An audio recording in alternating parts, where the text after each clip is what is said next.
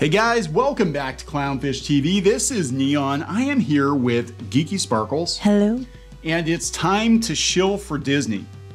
Did you see what Yeah, I get it. I get it. No one else is going to get it yet, but I get it. Yeah, we're going to talk about Time Magazine doing some damage control for Bob Iger.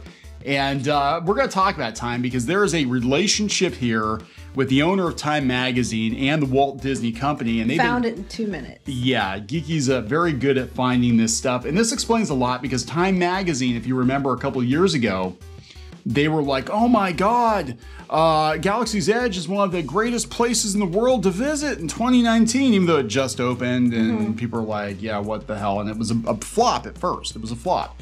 Yeah, they did this article after the flop. Like, whenever Disney has an issue, a black eye of some kind, here comes Time Magazine to, like, you know, kiss their ass. Yeah, I mean, we've got other ones here like, hey, Disney keeps remaking movies like The Lion King. Is that so bad? Is it so bad that they keep making these live action? Oh, look, Melissa McCarthy's doing damage control for The Little Mermaid. Yeah, and, you know, I'm not saying... the other articles and other outlets, you know, they do put this stuff out too. But this one, it's like when they put this out today, we're like, wait a minute. Wait a minute. Because if you listen to the shareholder meeting, Bob Iger was being a complete asshole. I mean, he was being kind of an arrogant douchebag. And people were calling in and they were giving it to him. I'm not going to say they weren't because they were. But Iger basically blew them off and doubled down that they're not going to change what they're doing and hung up on him, basically. Okay, that's all I have to say about that. Bye. Yeah.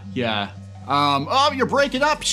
You're breaking up, like guys. Basically, he'd let them ask the question, he'd answer it and be like, and that's what I have to say about that. Thanks for calling. Click. Yes. You know? And I mean, he did. He backhanded Florida. That's not going to go well. Knowing how DeSantis is, that's not going to go well.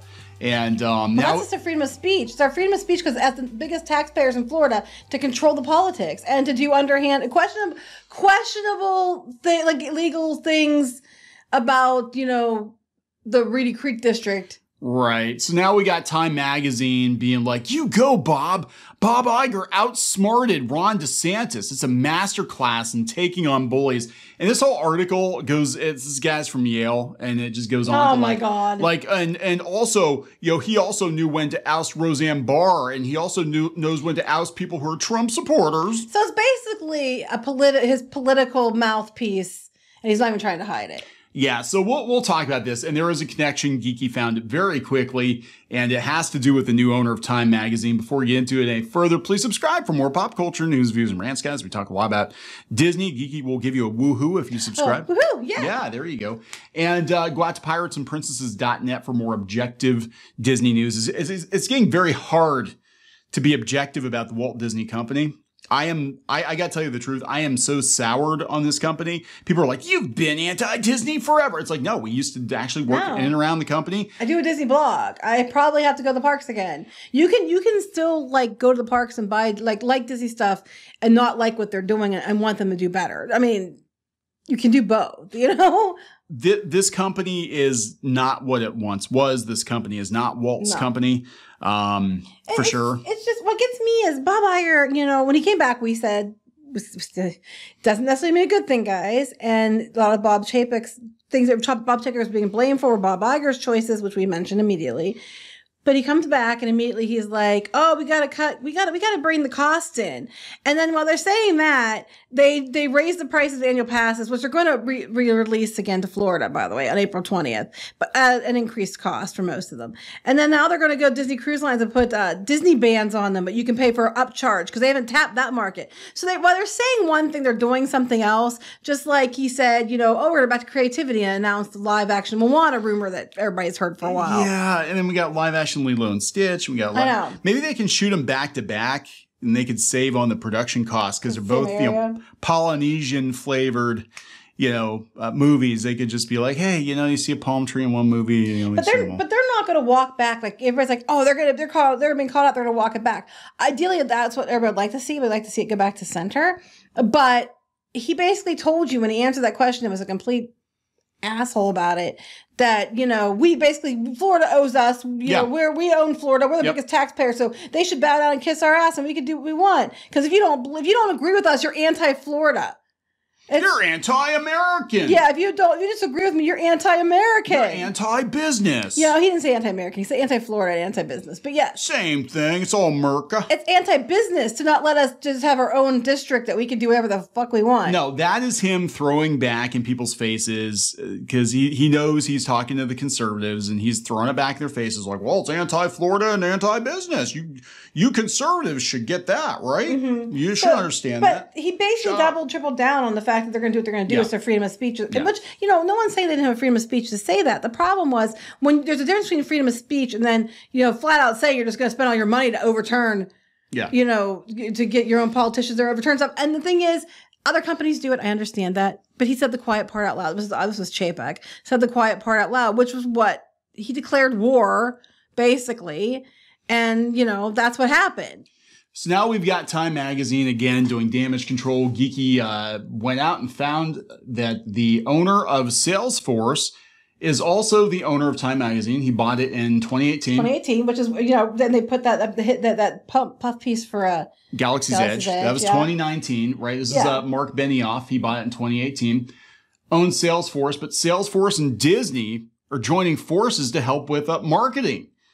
This is 2 years ago. Salesforce and Disney today announced a 5-year innovation partnership to help support Disney filmmakers and marketers using Salesforce. So you'd think since they're working together, it'd be real easy for Disney to phone in favors and be like, hey, Mark, Bob Iger's kind of getting beat up right now. Could you do some damage control? People respect Time Magazine. They respect what Time, because, you know, Walt Disney used to be on the cover of Time Magazine when it was owned by a different company in a different time. No pun intended.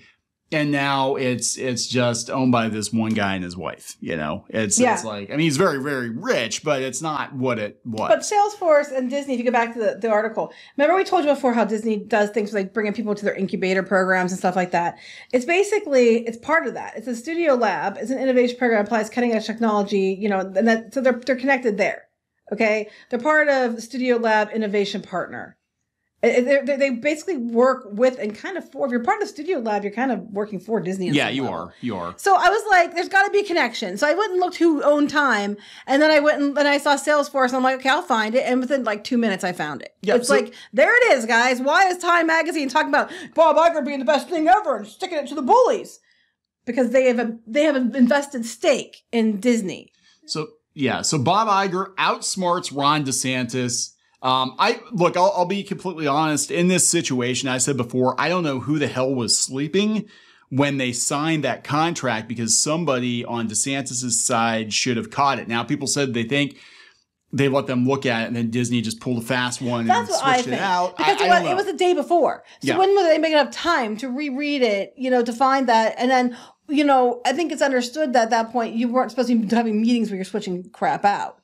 You know, it's really questionable, at least ethically. For Disney being so ethical, that was a really unethical thing to do. So this is a guy from Yale, right? Associate Dean, Lester Crown Professor in Management Practice at Yale School of Management, President of the Yale Chief Executive Leadership Institute. The very first sentence, this shows you how biased this is. The Florida troika of cronies, Governor Ron DeSantis, activist Nelson Peltz, and former Marvel chairman Ike Perlmutter have met their match with Disney's Bob Iger. Well, Nelson Peltz withdrew. He kind of threw Perlmutter under the bus, I think, in a way. Yeah. But he withdrew, and honestly, he had quite a bit of. I mean, people were actually kind of backing him a bit, so he might have had more pull than they were letting on. Iger didn't stop Peltz. They fired Perlmutter because how dare he go against Iger. And the DeSantis, they just tried to pull a fast one, which might get them in trouble. Yeah, it might. I don't know how. I'm going to be completely honest on this one. I don't know how this is going to play out. I have no idea. Because Disney wants to tell parents in Florida that they can't have a say in their kids' education. If you listen to Bob Iger thinks Disney is Florida. Yes, he does. Basically what he said. He's like, I am the law. We are Florida. He is. And he's not the big taxpayer in Florida. You'd just be wrestling gators in the swamp if it wasn't for Mickey Mouse. Mm-hmm. So you owe us your everything. place, Ron. No, never mind the fact that, yes, they have all these jobs and they pay a lot of taxes because they're allowed to operate in Florida and have people working in Florida. Right. But, Florida could easily, they were not going to. But the opposite's true, too. They pay a lot of taxes in Florida, but they're allowed to operate in Florida. They can't exactly move the parks, as we've talked before. But the whole thing's stupid. I mean, they could have worked together. And I want to say something real quick before we go on to this any further. It's about this whole thing with the Reedy Creek thing. These people that are all like, yay, Bob Iger, yay, showing the bullies. Okay. Basically, so take DeSantis out of it. Take that you don't like Trump and all this other shit out. Okay. Take politics out of it. Okay. Just look at the business elements of this agreement. Do you think it's okay that a company had the authority and the rights to do what Disney had in Florida? Do you think it's okay if a company where you live could come in and control a lot of things and have a say and put, airports in and nuclear power plants in, things that could maybe put you at risk or whatever because they're company and they pay a lot of taxes? Would you be okay with that? Because at the end of the day, when you take all the politics out of it and you just look at the facts, that's the problem. The Disney that you are kissing ass for and being so excited about, Bob Iger showed them. One of the big problems with Reedy Creek was their first responders were able to effectively handle the guests that were there. If there was an emergency, they didn't have the vehicles sometimes to eat because they were in disrepair. And Disney, who was running Reedy Creek, did they pay for it? No, these people argued for years they needed help, and Disney did nothing. What they kept doing was when the guy that was in charge, Shirey, whenever he would say something, Disney's PR people would come out and go to the media and try to hide it. Disney is not your friend. You're like, oh, Mickey Mouse. No, Disney they could be doing so much, they could be so much better than they are, but they're not. Yeah. They're not. Look what they did to the whistleblower and her family. They're not. No. And that's what people want change is people want Disney to be better. But they knew that somebody arguably died because they couldn't get to there fast enough because they didn't have the vehicles and things like that. Their own people were getting rushed to the hospital for different things and they didn't have the vehicles. And you have all these guests and you're staying on park. Do you like staying on park knowing that this company was running everything but wasn't paying upkeep to make sure that you were safe? That's okay with you, right? Because that's what happens. You let company run everything. And if you take the politics out of it, and you don't even look at DeSantis or Republican or Democrat or left or right, and you just look at the facts, there's a lot of problems here that needed addressed.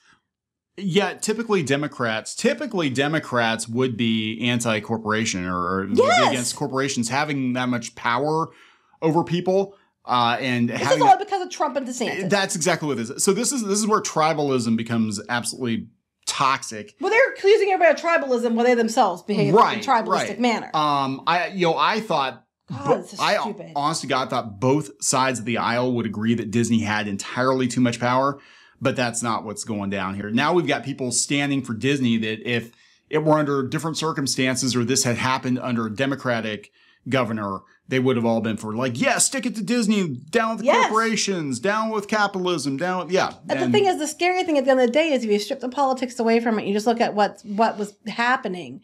Most people would not be okay with it. No. That's what makes me mad because I'm mad because I'm winning because I'm a Democrat. I'm just so fucking tired. Aren't you all just tired of this shit? Aren't you always tired? Everything has to be painted through a red or blue lens constantly. The vast majority of people are. Drink. But, the people on social media and the people like this, they eat, sleep, breathe politics, and it's on both sides of the aisle. You've got people that they look for problems when there aren't problems just because there has to be a problem because it's almost like you become addicted to, sticking it to the other side, right? So in this case, I mean, look at this whole thing. He's a professor of management and the School of Management and all that. So of course he thinks that Bob Iger and the company winning over the taxpayers in the state is a great thing. I'm like on any other planet during any other time, right? During any other time, Democrats would have fiercely been against this. I mean, this is the party that, is all pro-union and everything else because corporations are taking advantage of their workers. And I'm just like, look at this. Like, I cannot believe how many Democrats are standing for this corporation getting away with corporate bullshit just because they don't like Ron DeSantis. And the thing is, that blows my mind. I would have had more sympathy for Disney if they actually had just been like, hey, we're going to work with them and we're going to do our best to work together to get it. And I mean, I can understand asking that aesthetically things match. I mean, that was a fair ask.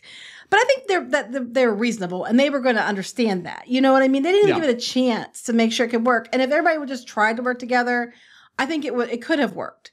But they just didn't want to because they basically didn't have their people in power They found a way to give themselves power, but it's still up for debate whether that was legal and if it was ethical.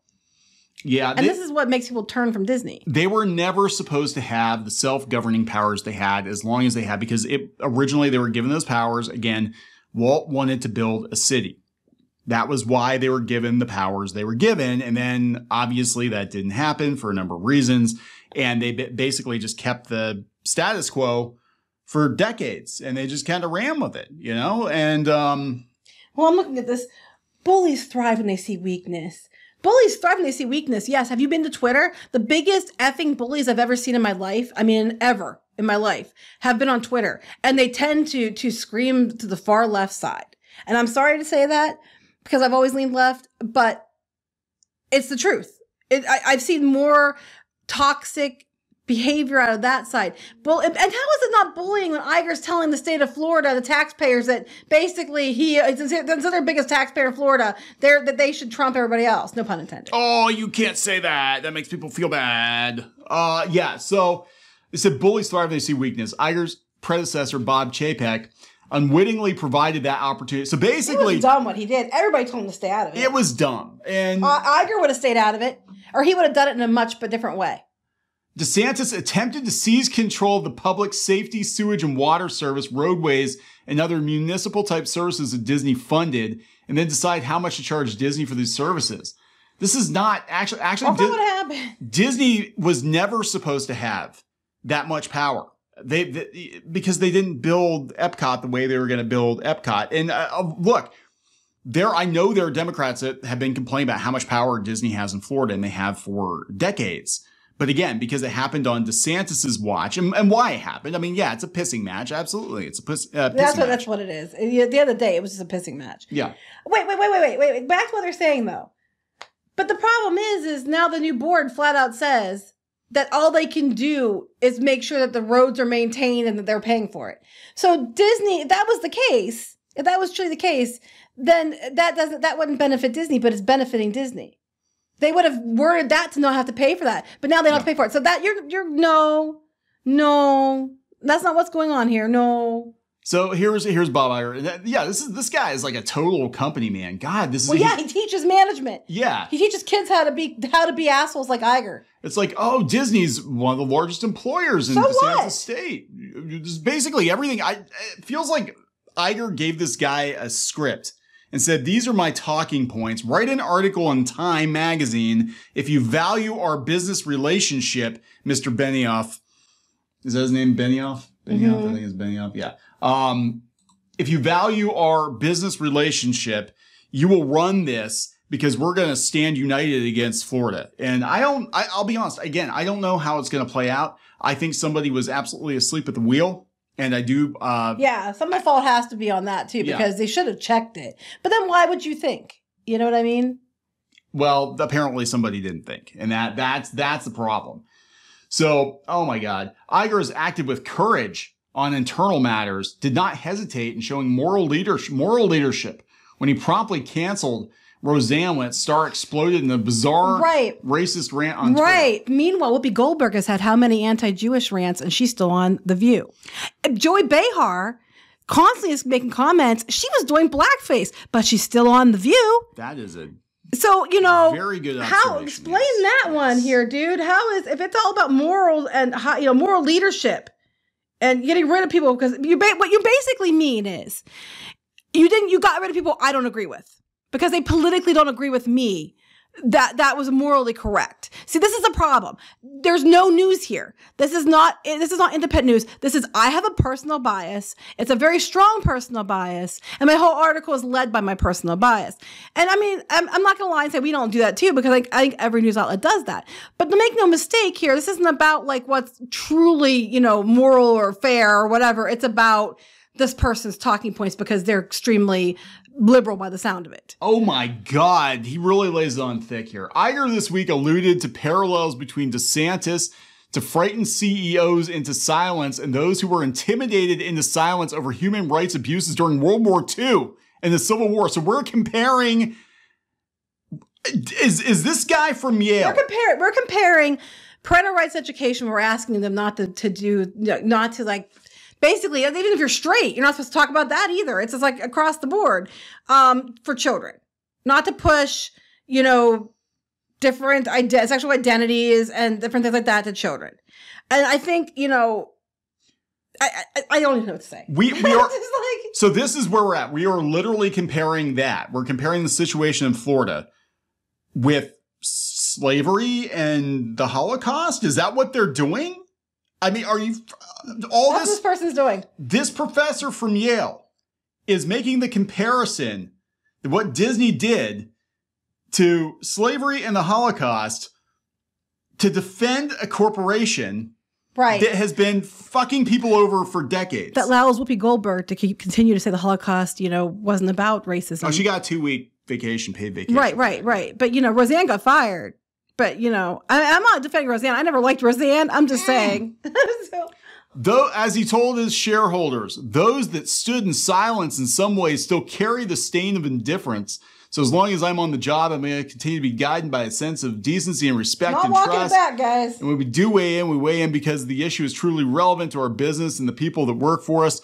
Didn't Gina Carano say something kind of similar? You know, the indifference and treating people badly or whatever, and she got fired from Disney. So this is how he ends it. Courage is like fire. This is the British Prime Minister from 150 years ago. Bullying is smoke. Bob Iger knows how to blow away the smoke of cowardly bullies. Those many CEOs looking to fortify corporate character just found a new role model to show their own boards. No. Oh my God. I have a few things to hear. Okay, so Bob Iger, right? He knows how to blow away the smoke of cowardly bullies. This is also the same Bob Iger who lied to George Lucas and, you know, did what he did to Star Wars. This is the same Bob Iger who went around saying that, oh no, everybody's just going to show up to Star Wars because we're Disney and we said so. Same guy who basically told Florida that if you didn't agree with Disney, that you're anti your own state.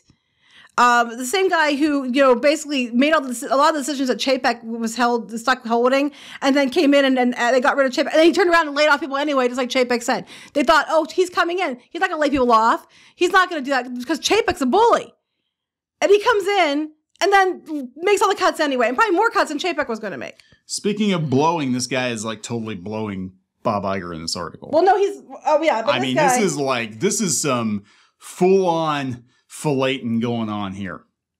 And again, in Time Magazine, who's owned by the person who runs Salesforce, who has a partnership with Disney. Yes, just let that sink in a little bit. We're going to do another video today talking about the corruption of media.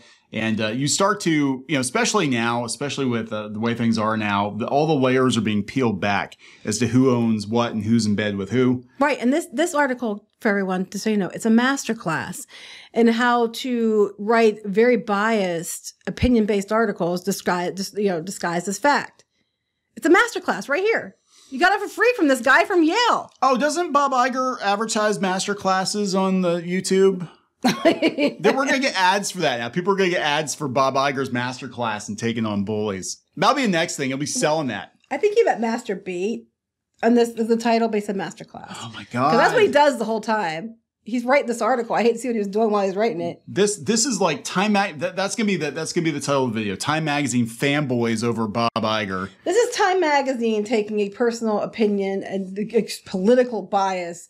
I mean, it's Time Magazine, it's what we expect, and like promoting as fact. So for only $19, you can get access to Time's best journalism. Well, obviously, well, this isn't their best. I didn't pay the $19. So if I pay $19, I get actual news. Oh, so you paid the $19, you get you get actual articles from Time. This is the paywall. So they didn't even give Bob Iger the paywall article. No, because they want everybody to see it. That even proves it more. Yes. Because you're putting this article here so that everybody gets to see it without paying for it. Why would you do that unless you're trying to do damage control and you want everybody to see this? Again, guys, there's a connection. There's a connection here. Can't be trusted. whatever. You know, but I don't think people are stupid enough to fall for this anymore. They're going to look at this and be like, God, it's gag me. It's just absolutely gag me. I just couldn't believe he got up there and basically told people if they didn't agree with him, they were anti-Florida and anti-business. Yeah, because we pay more taxes than anyone. I'm sure the Florida taxpayers are really going to love that one. I don't think this went as well as Bob. I mean, I could believe he backhanded DeSantis the way he did, but I think the people of Florida are going to turn on Disney even more than they have. This is not going to end well. It's overstepping. It's absolutely overstepping. And the thing is, it didn't have to go this way. No, it didn't have to go this way. It could easily, they could have got everything, a lot of what they wanted, not everything. But they would have compromised and probably got a lot of what they wanted. And then, you know, it wouldn't be blowing back on them like this. But they had to go and do this. And it would have been a Bob Iger move. Yeah. But if Iger was there in the first place and it wasn't Chapek, none of this would have ever happened. And they'd still have their district that they should not have anymore. Oh, well. Oh, well, you fool around, you find out. But at least now, maybe if you have an emergency call, the emergency personnel will be funded enough to come get you when you're paying thousands of dollars to stay in Disney parks. Yes, you won't die from a heart attack waiting for the ambulance to never show up. Because Disney wanted to put the money elsewhere. Right. All right, so we're going to wrap this up. Yep. Please subscribe for more pop culture news, views, and rants, guys. We'll talk later. Bye. Help support the channel. Go to thereef.support and get early access to podcasts, videos, and other content. That's thereef.support.